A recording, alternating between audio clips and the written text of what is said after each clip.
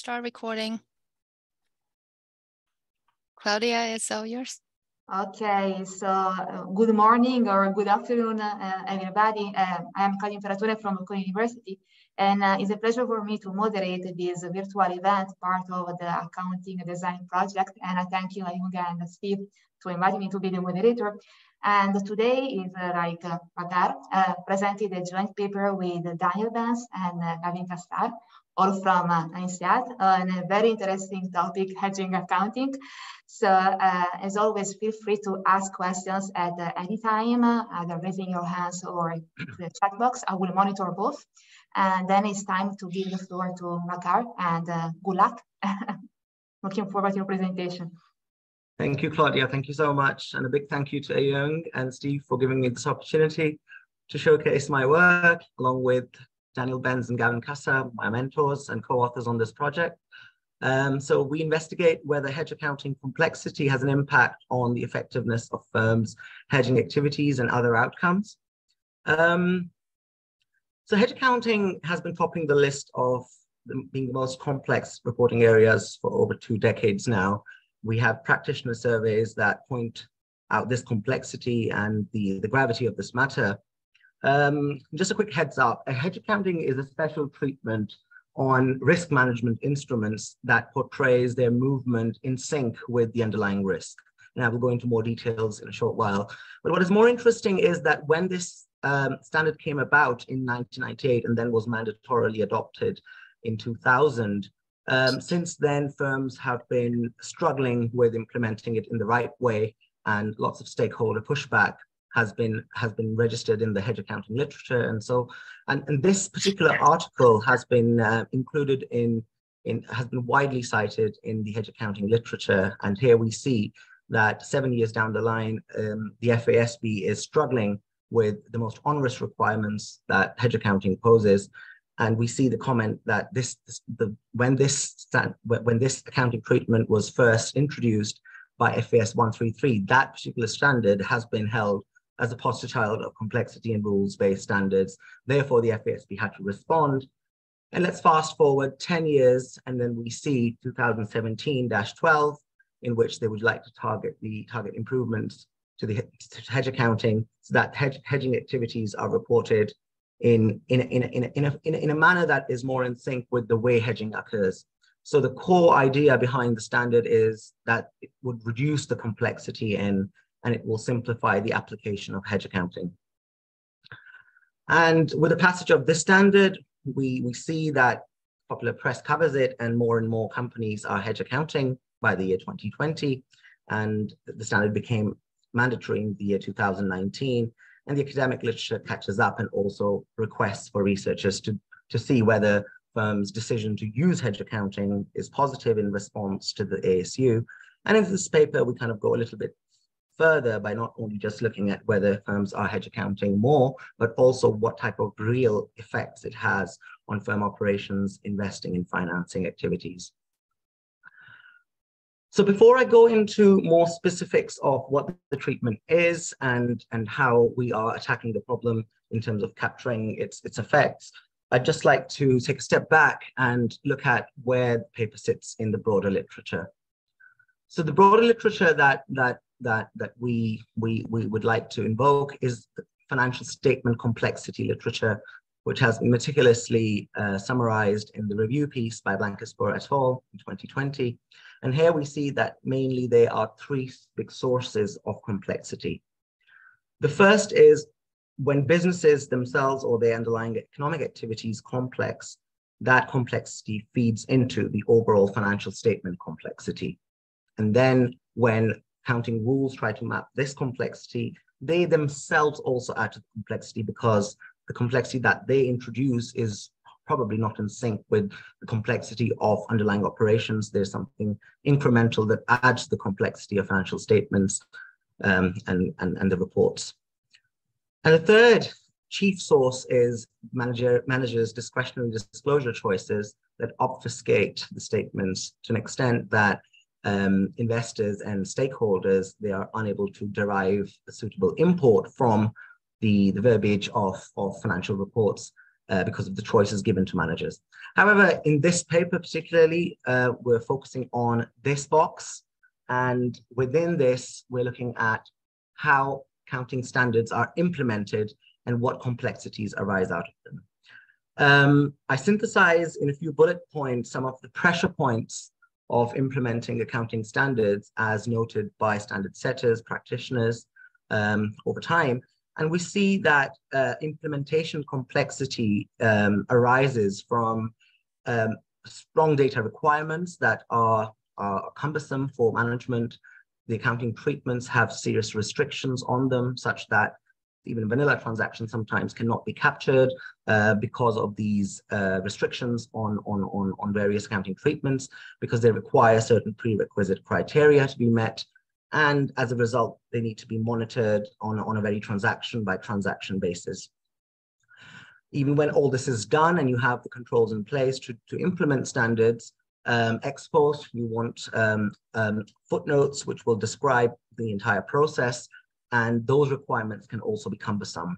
And then you need to submit these things at different points. And mind you, when you implement standards, there are also intermittent deadlines within them which relate to specific transactions and economic events that need to be captured. And to add more to it, if you're a consolidated entity, there are gap conversions involved. And these things have been highlighted in practitioner literature. And we try to look at hedge accounting in view of these complications, because all of these apply to hedge accounting. A little bit more on the background. So in 2014, FASB started the simplification project with particular standards in mind, which were revenue recognition, financial instruments, pensions, taxation. And in the inaugural speech, the then chairman, Russell Golden, discusses the pressure points and kind of makes certain comments. And I have kind of extracted some of the comments which are really worth reading and that tie into the query that we do in this paper. Here we see that they recognize that preparers suffer from headaches, and while preparing information by complying with the GAP rules, the output produced is not very meaningful. But if you see the last two comments, here we see that the information that is being produced might be useful, and then the cost of producing it is where the tension is. So there is a certain trade-off that standard setters face in finalizing standards or finalizing GAP that would kind of fit in with capturing economic events. While there is utility in the information that is produced, once compliance happens, the compliance itself is costly. So where do we stand? And the next natural question is, what does the academic literature say about this trade-off and overall burdens that are faced by preparers? So in synthesizing the academic view, the short answer, to this question is that the academic literature does not explicitly discuss the trade-off, but there are sort of papers, and the literature has evolved in a way that complexity specifically arising from reporting standards can be understood in the following way. And we kind of capture it using this inverted U parabola, in which there is a section, or there is some complexity that is useful for contracting, for informational purposes, but then later on, there is diminishing returns that kick in because of excessiveness in the cost of compliance. And just to add more structure to it, so I start with the informational advantages, and we know from extensive capital market literature that when information asymmetry is high, information produced by disclosures helps reduce the cost of capital. So the level of complexity, if matched with the level of complexity in the underlying economics, is kind of useful because it helps stakeholders make useful decisions. And here, if we take it a step forward, this reduction in information asymmetry is useful for investing and financing, removing the frictions that relate to investing and financing activities at firms. Then the extensive real effects literature also points to the monitoring and contracting benefits associated with disclosures.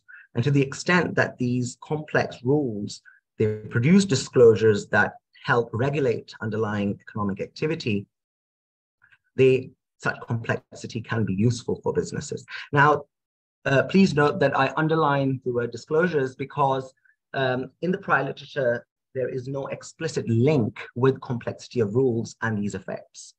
They have largely been studied in the context of compliance costs.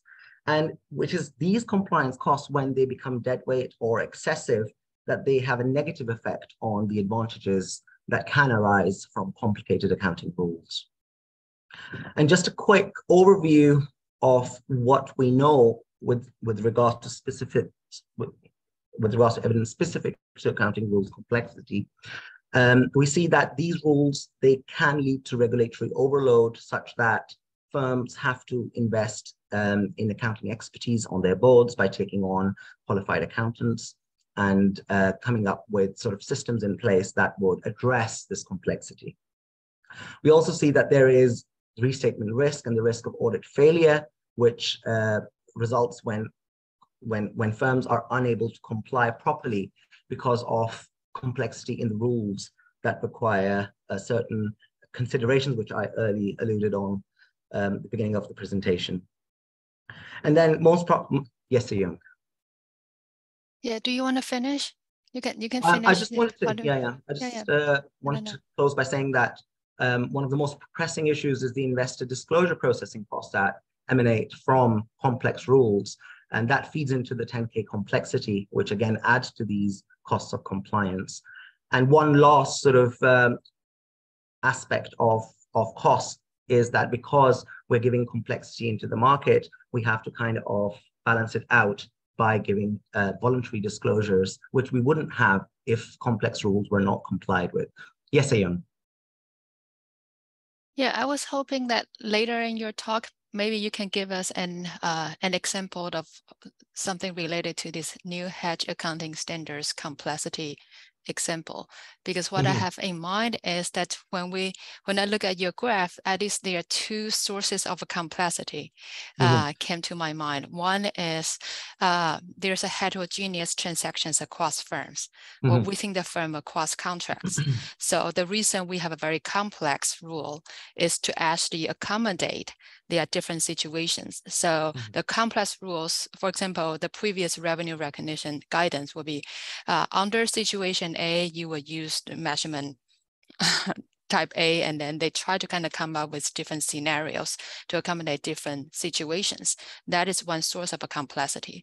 The other source of a complexity will be everyone use one unified homogeneous rule, but we have 100 steps instead of 10 steps. So I don't know whether you distinguish these two different kind of complexities, and then how does that relate to the usefulness and all the different outcome variables you have. So I was hoping that maybe later you have a more specific example related to this particular standard, because it seems that the literature talk about many different things under the umbrella of complexity. Point well taken. I will branch into hedge accounting complexity very soon.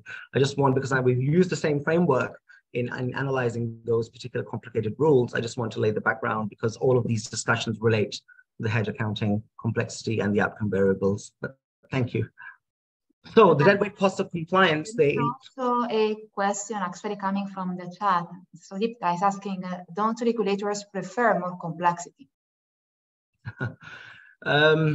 Probably the accounting firms prefer complexity so that they make money out of them, but regulators, on the face of it, as I was just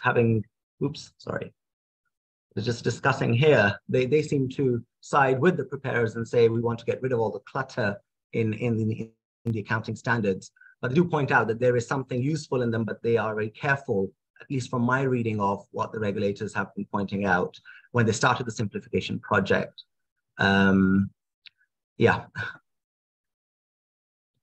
Did that answer your question, Zipta? Or? So I was thinking about the more general question of rules versus principles, right? So, I mean, complexity is just an extreme form of rules, if you think about that. And so we've had the debate about rules versus principles a long time. And, so one of the reasons we say that the US has more rules is, say, litigation risk and so on, right? And I don't know if that's the answer, but it seems like you can cast this in a sort of broader framework of rules versus principles and then sort of ask, okay, so how much does complexity move the needle in that discussion? Yeah. Agreed. Thank you. Yes, Steve. I've always had a question of whether the complexity has to do with the preparers or the complexity of those who read the financial statements. I think there's a distinction to be drawn. A lot of complaints have come from preparers, okay? But a lot of the complexity is on the part of the readers. Every time I have to deal with 133, there are a lot of accounting issues I can just walk into class and talk about, but I have to go back and really think it through and follow it through. It's quite complex as an analyst, okay? And those two things are essentially need to be distinguished. Where are you falling on that? We're falling on the preparer end. We're motivating ourselves from the other users as well, but we're looking at preparer costs, preparer burdens, and how complying with financial reporting rules is burdensome for preparers. So there is literature that looks at other stakeholders, and I will discuss some of that in this context as well. But we're looking at how managers deal with the complexity they face when they comply with standards. So just closing on this discussion here, prior literature says that we do not know how disclosure processing costs, they have real effects. So since the literature also points to complexity of reporting rules as a major contributor to disclosure processing costs, we kind of look at it as a gap in the literature to see whether there are real effects associated with compliance burden and complexity of financial reporting rules. And then in the piece by Roy Chaudhary, Shroff, and Birdie, we see that their financial reporting quality feeds into investing activity, but they do not cite any papers that will look at complexity of rules and how that affects financial reporting. So I think these are important questions. And then following on from these, we ask the broad question as to whether do reporting rules, the complexity of reporting rules affect underlying business activity at a very broad level. But then, yes, moving on to the laboratory, what we're actually doing in the paper, it's very specific to hedge accounting and hedge accounting complexity. So applied to the setting, we translate this broad economic question into whether hedge accounting complexity influences the effectiveness of firms' hedging activities. And why this question is important, there are three reasons that I will cite. The first is, which I already alluded to, that it is a complicated area of accounting which has been considered the most complex. But what is more important is that it causes misalignment with actual risk management. And actual risk management is practiced across board internationally by large companies, and they hedge using financial derivatives on a daily, monthly, and weekly basis using these instruments that protect the values of revenues, costs, assets, and liabilities. And a plethora of accounting and finance literature points to the benefits associated with effective hedging and the way it curtails investing and financing frictions. The second important point is that there has been a lot of regulatory debate and academic scrutiny associated with hedge accounting, and it is still unresolved, although there has been a major sort of revamp of the rules. There is a lot of criticism on those rules as well. So it kind of points out to a very long-winded debate that has been ongoing ever since 1998, when hedge accounting was first introduced. Yes, Deva. Hey, Waqar. Yeah, please feel free to defer your answer to this question. You may have a slide for this, because I'm just wondering, like, when it comes to hedging, I can think of like financial institutions, like, banking, the insurance companies are the most affected one. But I'm not so sure about like how big of deal is this hedge accounting for just the manufacturing or like service type of companies. So maybe give us some sort of like the big picture, how big, economically it is. That would be very useful in the beginning. Yeah, you're right that the financial sector is a big consumer of SFAS 133 and ongoing standards. But the non-financial sector has also been using derivatives, and perhaps that is where the problem lies, according to us. Because with the financial sector, we know that they have incentives to arbitrage and to engage in derivatives for speculative reasons. But for the non-financial firms, which are not speculating, hedge accounting was for them. And as I will just go through very quickly the timeline of standards, hedge accounting came about for these non-financial firms, because they are not engaging in derivatives as points of investment to make short-term gains or arbitrage on their positions. So hedge accounting kind of understands that you're not arbitraging, therefore, whatever fair value movements we want you to do, you shouldn't be doing them the way you would do if you were an asset manager. So For the asset manager, perhaps hedge accounting does not apply too much because and for them, the rules were made very complicated. And at the same time, the non-financial firms got hit by that. And this quote that the Fortune Global 500 companies, 90% of them use, and they are not all of them are banking companies. Majority of them are manufacturing companies. I hope that answered your question. Yeah, thanks for your answer. But I'm just curious, like, it would be great, like, what proportion of their, like asset would be related to hedging, and then how much, like hedge, like they should care, because like if it's like very small portion, like yes, they have it, but like it doesn't really affect their main business like in a significant way, then like should we concern about this non-financial institution at all, or still, given the small benefit of this, the cost of doing this is like too much, so that's where we want to care about, like so sort of like it's kind of like discussion about like the economic magnitude of this issue for this non-financial company would be, I think, useful. That was my question. Understood. I think I need to do more work on that to get the relevant statistics on the magnitude that is being, to what magnitude they are being affected. But I make a note of that. Yes, Jeremy. Yeah, I have a question on sort of the interpretation that you're making. You keep motivating things around complexity, and you said a lot of that. But in your introduction, it's, let me read this sentence. It says that the purpose of SFAS 133 was to better reflect a firm's derivative activity in financial statements by focusing on the intended use of the derivatives, right? So was the purpose originally. And then you switch to, but it was too complex. But if we give another framing to the revised standards, we could say the original one didn't meet the purpose of focusing on the intended use of the derivatives. The new one does a better job of meeting those intended purposes. And then the reason that they would change is because the accounting didn't reflect the underlying business purposes very well, according to the what you're calling the more complex standards. And with the revised standards, now it fits their business better, so they can use it more. Does that? How do you distinguish between those explanations? So I have a full-blown example in which I distinguish between the two accounting treatments and point out where the complexity is. It is because of the complexity that the accounting is not reflected properly. So if you let me defer to the example, the short answer to your question is that the misalignment in treatments is because of complex rules. So this is where I think your pitch is falling short for me, is you're really saying that it's the misalignment that is the problem, but the complexity in this case happens to cause the misalignment. And so it's all about misalignment with the underlying business purposes. It's not anything to do with complexity in and of itself as a problem. It's that when complexity applies in a way that it's not, doesn't reflect when accounting rules become complex and are not given a proper sort of implementation, that complexity part leads to the economic transaction not being showed in the right way. This is the main issue.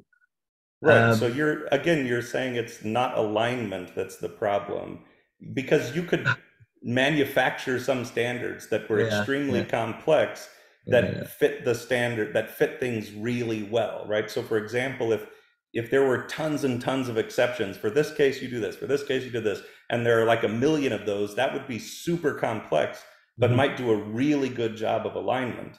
And so to me, I think the point you're doing is you're linking complexity must be misalignment, but I don't think that's necessary. Right.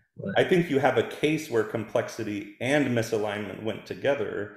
And that's interesting, right? If that is generally the case, then we care about complexity overall. But if it's not generally the case, then we care about complexity being applied incorrectly, right? Understood. I would just think that would help me in the pitch of the paper to make clear that it's not complexity in and of itself that's the problem necessarily, right? Understood. I'm going to take that as a note and defer to you again when I go through the example, and then we can probably get more opinion from you. Yeah, thanks. So the third is that so far complexity in the accounting literature has been looked at using word counts, document lengths. And this particular rule provides actionable compliance reliefs that reduce complexity. So it gives us a chance to instrument complexity in a more substantive manner through the ASU 2017-12. So before going into the nitty-gritty, let me show you what we find. In terms of actual hedging and in terms of accounting and actual hedging effects, when the ASU reduces hedge accounting complexity, hedge accounting usage increases between 15 to 30%, and actual derivative usage is 1.6 times greater for the treatment group. When hedge accounting complexity reduces, it also reflects in a reduction in economic risk exposures, with about 5% reductions across various risk exposures, including overall firm risk, interest rate risk, FX risk, and in some tests, commodity risk exposures. And we see that also in reductions in cash flow volatility and earnings volatility. And in the final set of results, we have that the same complexity results in greater debt financing, greater investment, and reduction in bid-ask spread, ensuing from the earlier effects that I just showed. With these in mind, I will next move on to a little bit more institutional details and an example of hedge accounting being applied to a context in which, and then kind of linking how complexity arises. So here we see that broadly the financial instruments or derivatives reporting is divided in two broad areas. There is an off-balance sheet error, and then there is an on-balance sheet error. By off-balance sheet, the derivative values were simply footnoted, and we have two standards here that footnote simply the nominal value, and then later on required also the fair value to be footnoted in the disclosures without impacting the balance sheet. And then in 1998, we have the SFAS 133 that kind of changed everything, got rid of all requirements, and instilled this fair value through profit and loss requirement on firms. And then keeping in mind that this is something that is more relevant to those that are engaging in derivatives for trading, it gives an option to do hedge accounting for people that are not speculatively using derivatives. And that comes with a huge caveat that there are severe complicated requirements that need to be fulfilled and lengthy documentation that needs to be maintained before the firm becomes eligible for hedge accounting. Lots of hue and cry. There's a lot of academic evidence around SFAS 133, and it is still unresolved as to whether it helped mitigate risk and promote proper risk management on part of firms. A clarification standard comes out in 2009 in which they would like the tabular disclosures of derivative positions in terms of whether given or not given hedge accounting, and also risk-wise. And this is really useful for us because we go into these reports and hand collect data on quarterly derivative usage as treatment variable. And then we have the final standard that is the focus of this paper, in which the standard setters say they simplify the application of hedge accounting, which was previously very cumbersome. Just a little bit of note here that these red box standards are recognition standards. They are not disclosure standards, so to speak. They keep the disclosures aside, and they just change the way the accounting is done by removing requirements. Yes, Ian. I'm just curious, like after 133, we are not able to see the nominal amount or for derivative contracts, right? Related to Siwa's earlier point, to calculate materiality threshold, we probably need the contract's nominal amount, and then somehow use that to kind of like compare to the total assets to see how much derivatives instruments actually a company has used. Is that right? Yeah. Like after 1998, they are doing that internally. They're not disclosing them. They would have to do them internally. Okay. They get rid of SFAS 105 and 107. There are requirements to maintain records and then fair value these things on the balance sheet. But in terms of footnoted tabular disclosures that breaks down the derivatives into risk and into treatment type, that was not as part of the 133. And 161, along with other smaller standards that clarified these disclosures came out. So like after 1998, external users no longer have that information about what's the total amount of derivatives each company has. They have the fair values only on the balance sheet. Only the fair value. Okay, yes, thank you. So just quickly introduce finally what hedge accounting is. It's a voluntary treatment that portrays risk management using derivatives by noting that derivatives, if fair valued ordinarily in the income statement, is not in sync with risk management. It is in sync with arbitrage or trading on derivatives. And then under hedge accounting, this derivative fair valuing is matched with the value of the associated risk in three different ways. In cash flow hedge, there is a future receipt or payment that needs to be hedged. In the fair value hedge, there's an asset or liability whose economic value is to be hedged, not the book value. And in net investment hedge, you have a foreign operation or subsidiary that needs to be hedged in terms of its foreign currency movement. The first and the third follow the same treatment under hedge accounting. Simply put, you defer the unrealized gains and losses in equity until the transaction hits the accounts. And in the second, you keep the derivative movement and you bring in the associated asset or liability into the income statement exceptionally by overriding its own standard. I will focus on the first category because 80% of hedge accounting happens in the cash flow hedge space. So just to give you a quick example of how this works in the airline industry that heavily consumes derivatives on fuel. So let's see that the airline has a fuel requirement at the end of Q4 of 100,000 worth of fuel, which it wants to hedge at the 100 using kerosene futures. And these kerosene futures will be locking the price so they can do the future sort of planning and budgeting. And the spot price of this futures is fluctuating. And as a result, this derivative fluctuates, and that adjustment has to be put through the income statement, which misrepresents everything as trading, as if the airline is trading and having speculative positions on derivatives when it is not. It is intending to support operations at the end of Q4. The cash flow and the earnings effect happen at the end of Q4, and this is clearly a non-speculative intent, as a result of which we see that if we were to go with the normal baseline method of non-hedge accounting, we would see that to curtail an exposure of 16, which is the standard deviation of the derivative of the underlying price, the earnings volatility introduced in the income statement is 30, which is purely accounting, and that misrepresents as trading. So to curtail an exposure, you are introducing an accounting volatility of 30, which creates reporting misincentives on part of firms, such that it makes hedging difficult for them. And this sort of effect is magnified when there is sort of profuse airline activity going on throughout the quarters, throughout the years on a daily basis.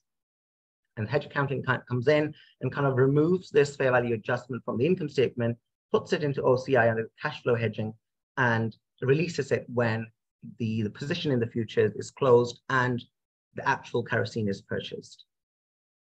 Now, this is the baseline treatment without going into a lot of nitty-gritty, but what is complex in this? So under SFAS 133, I will just summarize a little bit at a very high level what the complexity. The first is the item that is being hedged. There are restrictions on certain components of it. For example, if the kerosene future were not available and you had crude oil futures, you would not be able to hedge this. Hedge account, you will be able to hedge, but you will not be able to apply hedge accounting. And more generally, this would be, for example, the rubber component in an overall wheel, or maize component in animal feed, etc. So these are component restrictions is basically what firms are doing, and you put restrictions on them so that they cannot apply hedge accounting on valid transactions. The most cumbersome of all, at every reporting period, the movement between the derivative and the underlying hedged item has to be retrospectively and prospectively assessed using regression or correlation analyses that show that the movements lie between 80 to 125%, and anything beyond or at the thresholds will make hedge accounting invalid, such that you have to restate everything for that period and stop using hedge accounting. That is considered the most cumbersome requirement because this has to be performed on a derivative basis. Then even if you fulfill that criteria, whatever is beyond that 100% movement that has to be separately monitored and put back into the income statement as hedge ineffectiveness. And before everything happens, probably I should have put this at first, a lot of documentation has to be put in place with the intended derivative strategy, the time periods involved, the type of derivatives involved, and these things are unknown, say 6 months before. And if this documentation is not complete or is not in place, hedge accounting cannot be applied. All these restrictions is adding to the complexity and compliance burden of being able to do hedge accounting, given that you have valid sort of hedging strategies already in place. So what happens in the aftermath of this compliance burden, we see that the practice responds by saying that you are making accounting risk and volatility a bigger problem than real risk. There is too much of an administrative arm required to comply with all the complicated bookkeeping, such that there's a labyrinth of processes and documentation because it has to be maintained at the derivative or security level and creates perverse incentives to hedge, such that it culminates into this comment which I started my presentation with. And to match this with the academic views, we see that survey and empirical evidences on SFAS 133 kind of tell us that underlying economic hedging practices were adversely affected, and it caused informational problems for investors and mispricing by analysts. Significant shareholder value when the SFAS standard was first introduced. And there are mixed findings on whether this disciplined or did not discipline the users of hedge accounting. And this is more or less in the non-financial space, where with non-financial, we're not looking at sort of, especially in the earnings volatility or the hedging activity, we're looking at non-financial firms away from the asset managers. So after a long decade of comment letter and 80 stakeholder meeting exchanges, we see that we finally come up with a solution according to the FASB, where they say that we will give you more time so you don't have to prepare everything on spot beforehand and delay that until the first quarter. You're eligible to component hedge. You're also eligible to hedge using privately negotiated interest rates such as SIFMA and not just LIBOR, and various other financial instruments, which I have skipped and in my example. And you can replace quantitative assessments with qualitative assessments. And there are a lot of relaxations that you can have at the first date when you do the first quantitative assessment. And it also eliminates the hedge ineffectiveness, the deltas that you have to single out. So given this perspective in mind, let's get back to our framework that I introduced first. How does this pan out into how the reduction in complexity will result or not result in the intended outcomes that we hypothesize? Focusing on the case of compliance costs. Yes, Jeremy. Just one more follow-up on my earlier thought. Yeah. All of the examples that you give sound like not complexity, but difficulty in qualifying for hedge accounting. It's not that it's too complex for them to do, it's that it's hard to meet the qualifications that will allow them to do hedge accounting. And therefore, all that the new standards do is make it easier to qualify. They don't make the standards themselves, like it's not more or less complex, right? You're talking about a spreadsheet that someone has to do that once it's set up, it's not all that difficult to do. So it's I'm going to interject here a little bit. I was a hedge accounting advisor at PwC for several years, and one effectiveness test, even if the spreadsheet is set up, takes several weeks. Okay, it may take, my point is that the incremental cost is not the complexity issue. It's the maybe compliance cost or ability to qualify, not that it's difficult. I mean, we all know that it's not super easy to understand if we've taught these standards, right? It's not simple to teach anyway, but the underlying issue that it sounds like you're talking about is ability to qualify, which sounds different than complexity, right? If when we generally talk about complexity in like very general terms, it's like that's too hard to understand. And it seems appealing because teaching hedge accounting and all of the getting people up to speed on using it was very difficult to, like getting through all of that. But the underlying, once you understand it, the underlying issues are not that complex. And to me, I'm just trying to think about the pitch of the paper. What can we actually take away from it? And I think we can take away that how it was implemented caused problems, and the change makes it easier to, makes it more effective, right? So that's great. Yeah. I think just the inferences, can we then say anytime that the FASB wants to put in place something that's complex, we should object to it?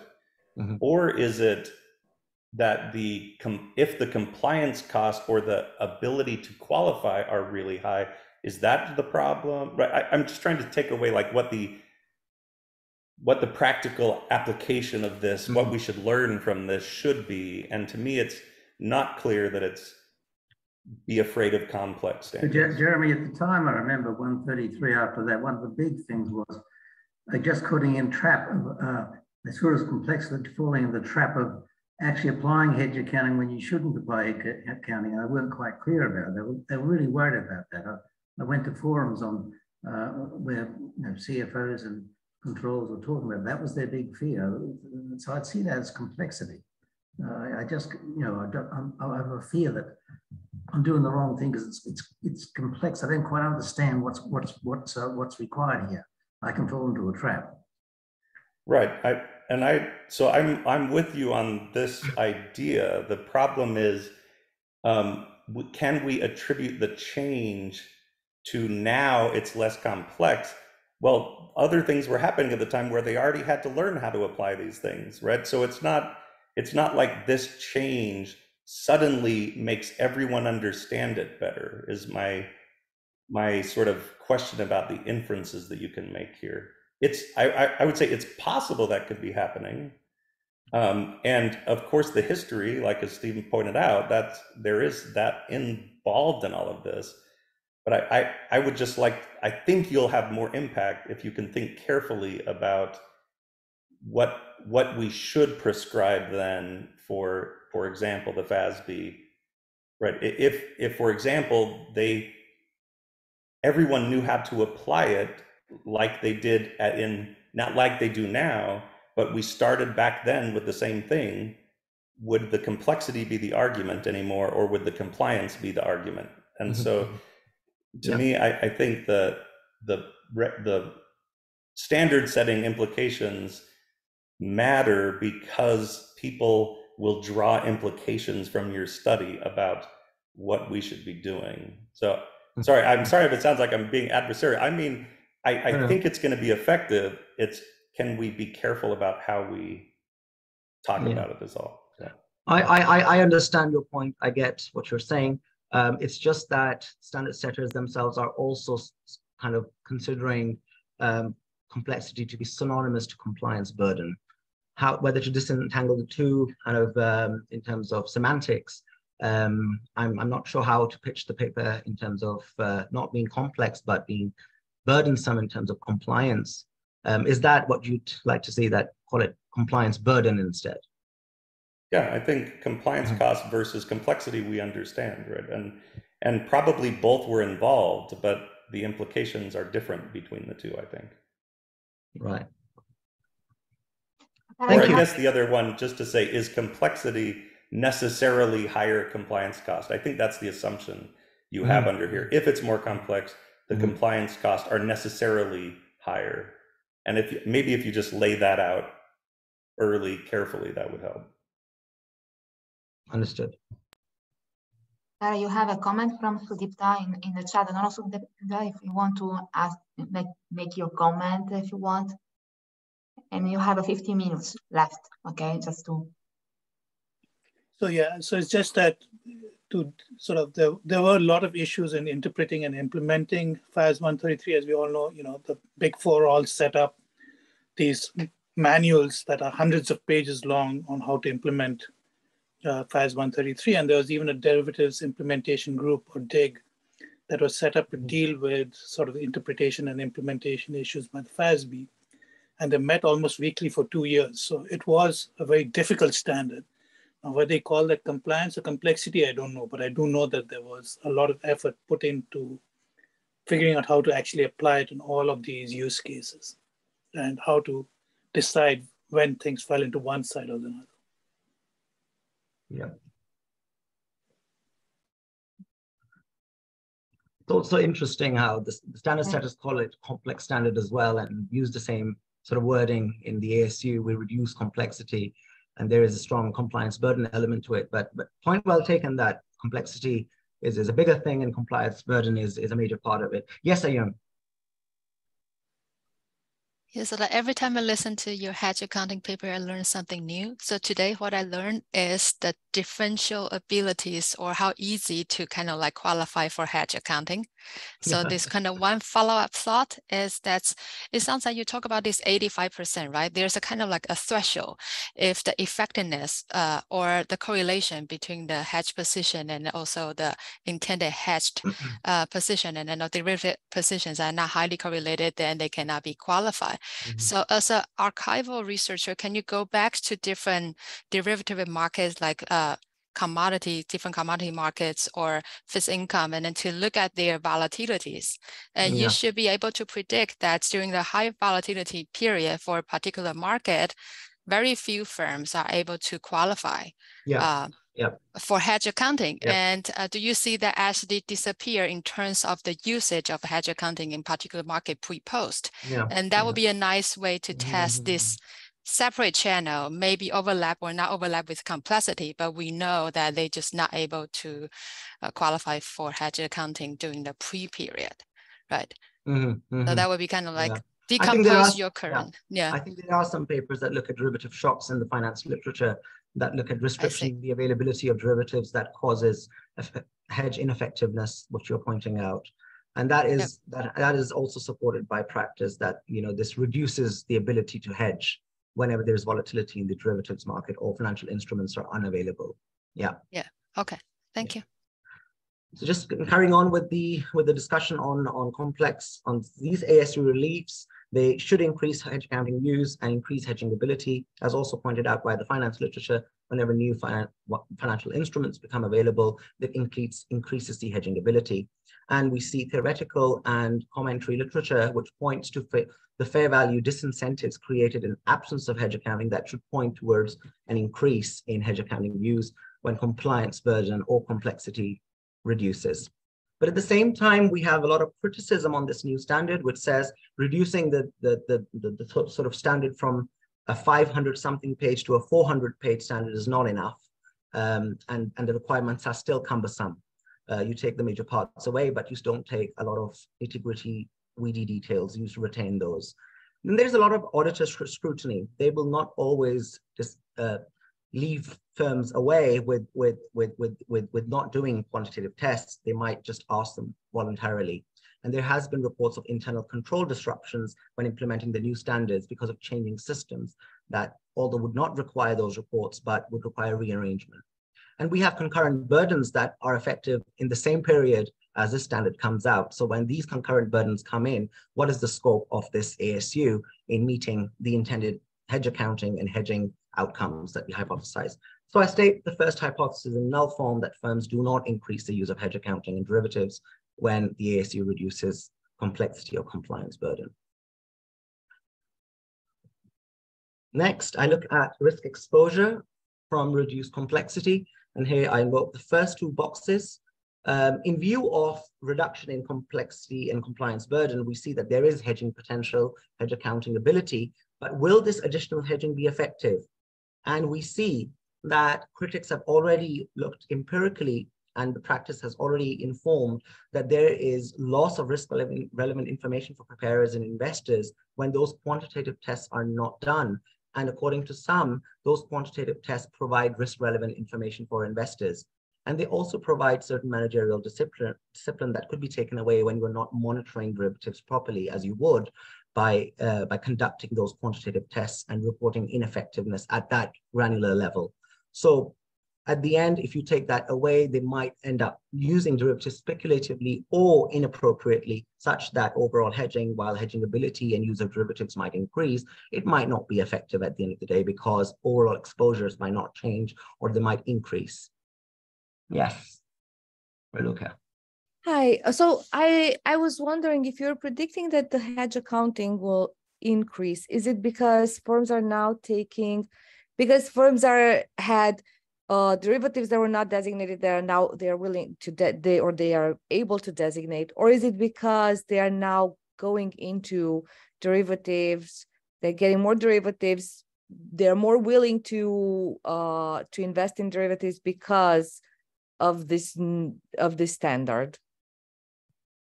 So the standard is giving the standard is giving reporting relief, and we have precedents in the literature that says fair value reporting is an impediment towards hedge accounting because it does not reflect what you're actually doing in terms of financial risk management. So when right, but I'm saying, is it just that they have these derivatives that were not designated and now they can designate, or is it now they can go into, invest in new kinds of derivatives and they have more options because of the hedge accounting standard? So because the cost of hedging has reduced, you would expect hedging to increase. The compliance cost is reduced. It is less expensive for you to do hedging. You will increase hedging. That's like the basic sort of argument. But that's what I'm saying. But why does it increase? Does it increase because we're willing to invest in new derivatives? There's new instruments that can qualify for hedge accounting, or is it because those old derivatives that we were using now suddenly qualify? It's because you remove the fair value disincentive. The fair value can now be shifted away until you liquidate the underlying asset, which is hedged. So the fair value reporting incentive is created as a result of the ASU. Right. So we have this incentive, but I'm asking, like, do you think that firms actually invest in new derivatives, or is it that the derivatives that they usually use are suddenly qualifying for hedge accounting? Both. Because I show in the test that derivative usage increases. So the existing derivatives will be given incrementally the hedge accounting treatment, and it will also induce new derivative usage. But so I was just looking, I heard you say that before, but in table 3, actually, derivative use, am I misinterpreting this? It looks like derivative use is actually decreasing after the adoption of the standard. You're it's decreasing less for firms that use hedge accounting, but still decreasing overall, right? Yeah. In descriptives, and the means are decreasing, but the median is increasing. And when I do proper multivariate tests, I see an increase for the treatment firms. Isn't table 3 the multivariate test?